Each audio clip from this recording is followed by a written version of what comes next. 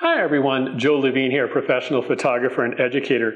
My subject today is a lot of fun because it's very vibrant, this flower, but it also has a lot of sharp edges. When I was looking it over, I was thinking how to best photograph it.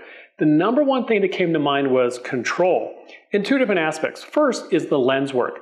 I wanted to control the depth of field and the plane of focus. So I'm using a 45mm tilt shift lens or perspective control lens. It is tilted down a little bit so the plane of focus matches the flower. I have an extension tube on here so I can get close to 1:1 or macro.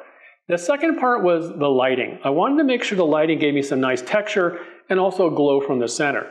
The LED is going into this first reflector. It's about 15 centimeters. It's backlighting a little bit and also creating some nice texture on the front.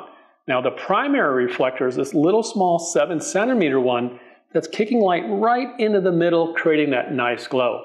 I always like the light in 3 dimensions, so kind of like a bank shot in pool. I have light hitting one reflector and then going down here to the front and lighting the underside.